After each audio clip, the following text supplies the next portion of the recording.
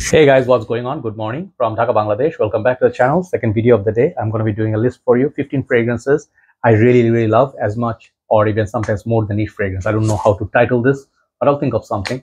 So these are fragrances. Basically, I'll say that the whole idea is some fragrances do not have to be very super expensive. Some fragrances, they do not clone anything. They are not reminiscent of anything, popular, but they are really good. Some of these are reminiscent of some fragrances, but on their own right, these are very good fragrances. You don't have to mostly break your bank. I don't think I picked up any niche. I don't see mostly designer fragrance with excellent quality. So yesterday I discussed about growing price of perfumes. If you're tired of that, you can try some of these older fragrances.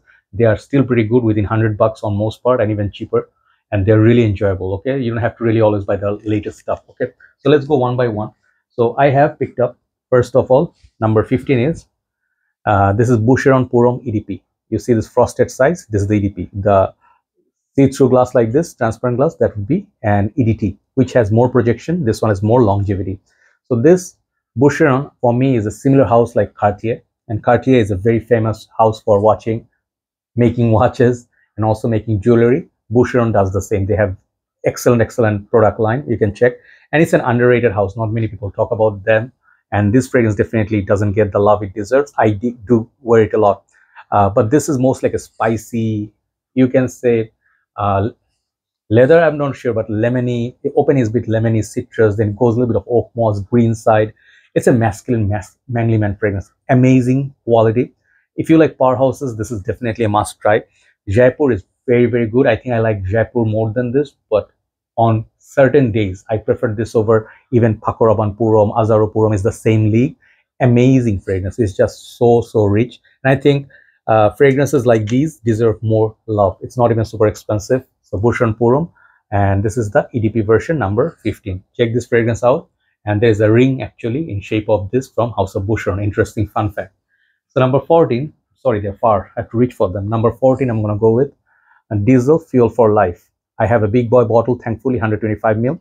I don't know if these are back in rotation or back in their like house, but I heard this one got discontinued, and there's a beautiful bottle in there as well. Okay, so this is a very fun fragrance from back in the time. It has sweet raspberry. I think I don't really care what people say. Some people say this fragrance is outdated, like diesel fragrances people don't look at anymore. I beg to differ. They have some good ones.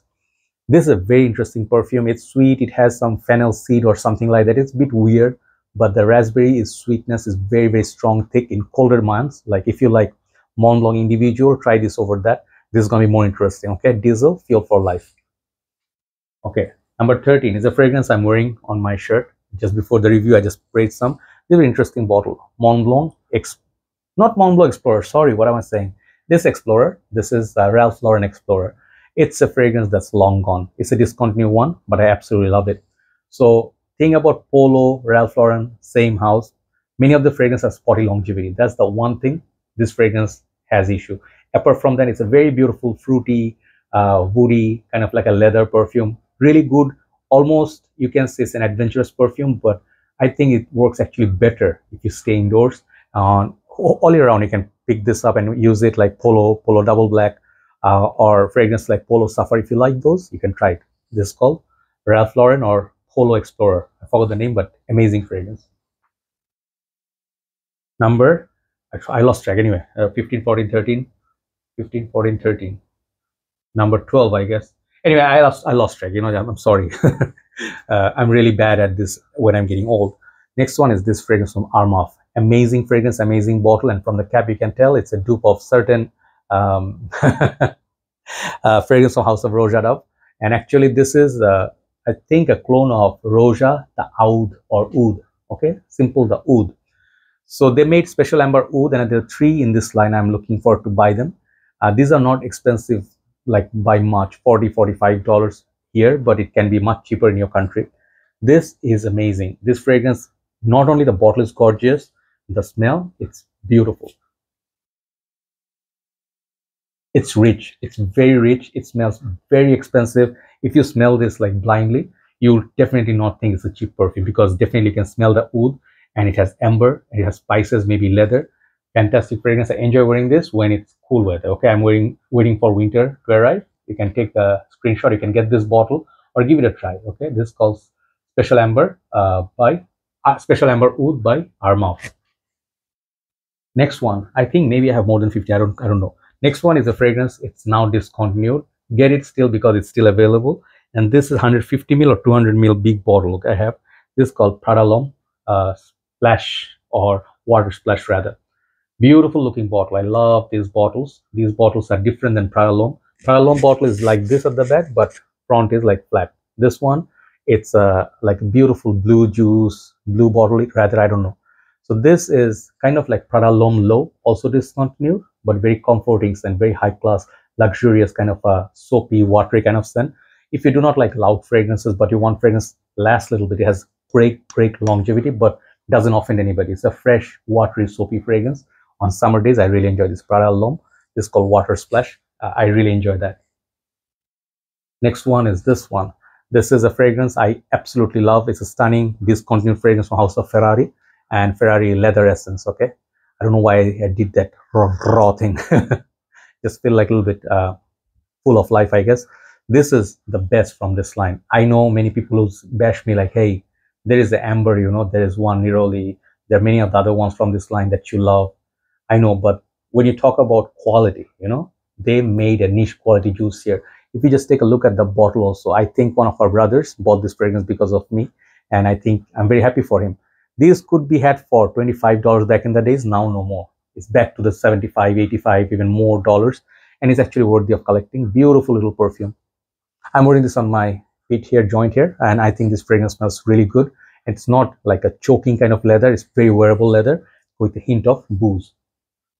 Next one is a Bvlgari fragrance. What's up with my R? Bvlgari Perfume Eau Des Noir. I cannot remember the name. It's such a long name.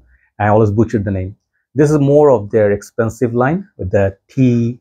Most focus is on tea, and there's a rubbery note in there, a little bit of a leather.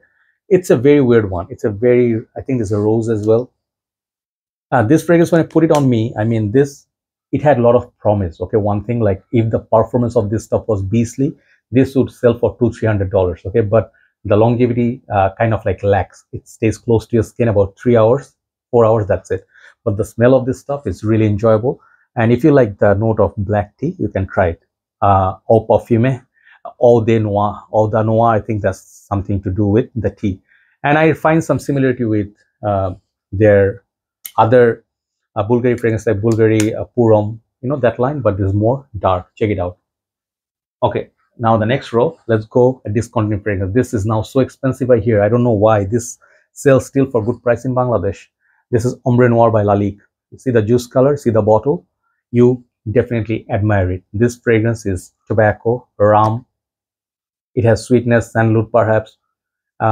This is a woody, sweet, flirtatious, kind of like a boozy. It's like a very boozy. You imagine like a wooden stick or something. You dip it in the booze and you put like a tobacco leaf. It absorbs all that, and that the wood, piece of wood smells so sexy, like something like this, you know. I just absolutely love this fragrance. This is stunning perfume. You have to get this once they're gone, you know, you'll never find them, and you have to pay $300-400. Okay, I think you can find these like $55 as a tester. That is a great value. Lalique Ombre Noir. Next one, Hermes. Okay, I wish I could find the black bottle as well.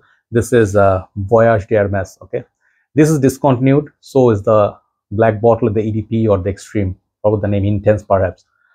This fragrance is about cardamom and citrus. Okay, and a little bit of spice. This cardamom itself is a spice, but such a relaxing, soothing fragrance. Hermes does things differently. Okay, I like wearing this when it rains, especially it's a bit light. Okay, longevity is okay, but if you stay in the AC room, this one will last pretty much fair bit on your skin. But Hermes, you have to pay a little bit more price. I think this fragrance is fantastically done. If you like cardamom, check it out. Very simple, comforting fragrance. Voyage D'Hermes. Now getting a little bit like complex as we reach towards number one. Next one is called Meharees. Okay, I bought a partial like this, and this fragrance only comes in 50 ml bottles. I don't know if it's still available or discontinued, I don't know. And this house is called L'Arbolario. I cannot say the name. It says Acqua di Profumo. Okay, so basically it's a, you can say, inspired version of was the how Frederic Malle Mas Ravageur. when I talk about and think of that fragrance, such a impacting fragrance, like it's an impactful fragrance that's massive, spicy, sexy, gourmand, sort of like a fragrance that just gets better and better with like a, vanilla gets better and better with time. This one, it's not as raw, but it's more wearable. And I think this fragrance is very, very nice. It's very comforting, a little bit feminine as well, but I really like this. This one, it's accurate taste, but I think it's complex as some niche perfume as well with decent longevity. Meharees, definitely check it out. Check out my review. Next one, Hermes back again. This is a small little 50 ml bottle that I have. It's called Eau Des Marveilles, okay? And this is a limited edition limité. There are many in this line. I think I did an amber version, or what was the name? Darker bottle. These fragrances are so classy, okay? Hermes, for me, Hermes and Cartier, these two houses, they make fragrances not inspired by anybody. It's just their own thing.